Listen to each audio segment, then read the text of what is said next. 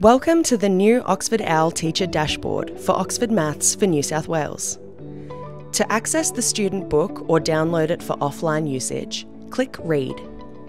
From inside the reader, you can use the table of contents to find a topic in the student book, use the search bar to find a topic by name, use other functions including notes, bookmarks, dictionary, single page view and zoom. Click on this Resources button to see the resources specific to the displayed topic. You can view all of the available teaching and learning resources from the Resources tab. Filter by topic, teaching support, or type of resource. The teaching support material has everything you need to get your class started, including curriculum planner for the NESA Syllabus, generic learning sequences, term planners, assessment book grading guide and student tracker. The teacher notes outline the learning focus, success criteria, New South Wales curriculum outcomes, suggested materials, potential difficulties, and lesson plans.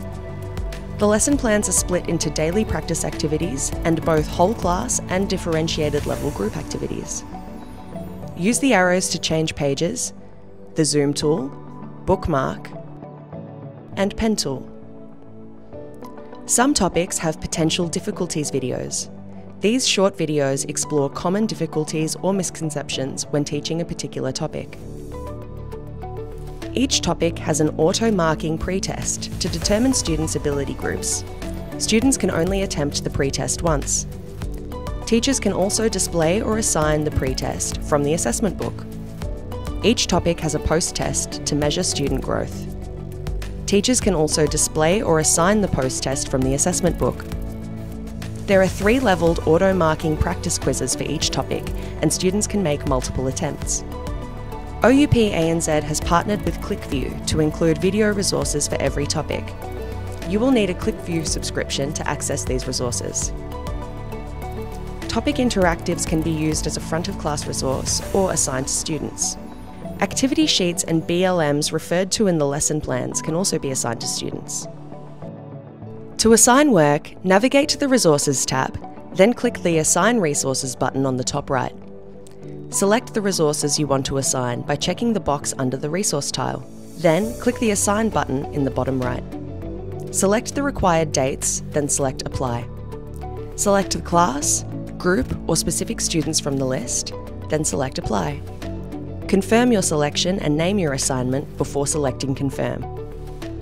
From the home page, click on the Reports tab above the book cover. Select your class using the filters on the left.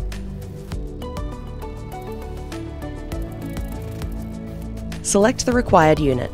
This will display the pre-test and post-test results for this unit. Select the topic name. This will display the pre-test and post-test results and differentiated practice quiz results for this topic.